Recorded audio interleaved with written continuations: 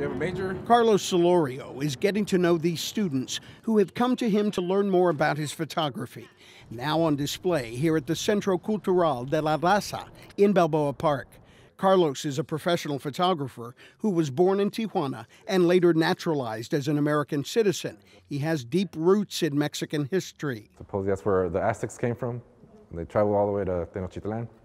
And that's where they saw the eagle biting the serpent. These students are from the Francis Parker School. They are all Mexican American, with parents who immigrated to San Diego County looking for a better life. My parents didn't actually go to college, so it's gonna be a new experience for all of us. And I have 3 siblings that, for right now, are following the path that I went. That path to the Parker campus includes 1,300 students. A majority of them are white, which can be a challenge for children who are not.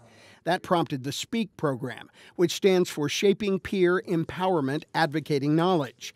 It's mentoring in cross-culture competency for all students. It's also about creating understanding and awareness for those who come from majority identities or have access to privilege, and teaching them what it looks like to create allyship. The photography field trip to the Centro was designed to help close the gap for students with roots on both sides of the border.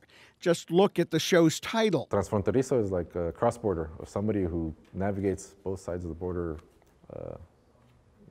naturally. This photograph, called Migrant X, hits close to home. The migrant picture, where it had the lady or man in the background with the desert just like overlooking them. I just thought of how my parents came to America as person, they might have seen that or been in that picture, The gap can go both ways when a student is caught between the difference of American life and a Mexican family. Connecting back to my family is a bit tricky because there's moments where I don't really understand what they're saying, or I don't understand the tradition of that. We pass on the torch to the next generation, and then it's up to them to be the decision makers, or the leaders of our people. It's a picture-perfect moment with progress and hope for the future.